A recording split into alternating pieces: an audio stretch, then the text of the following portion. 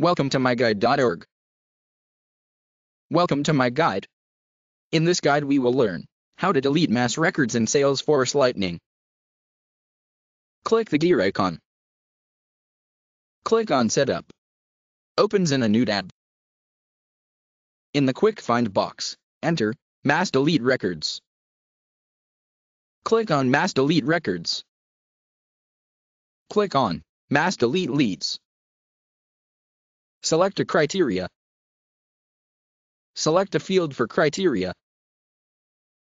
Enter value. Click on Search. Click the checkbox to permanently delete the selected records. When this option is selected, you cannot restore deleted records from the recycle bin. Click the checkbox to select a lead.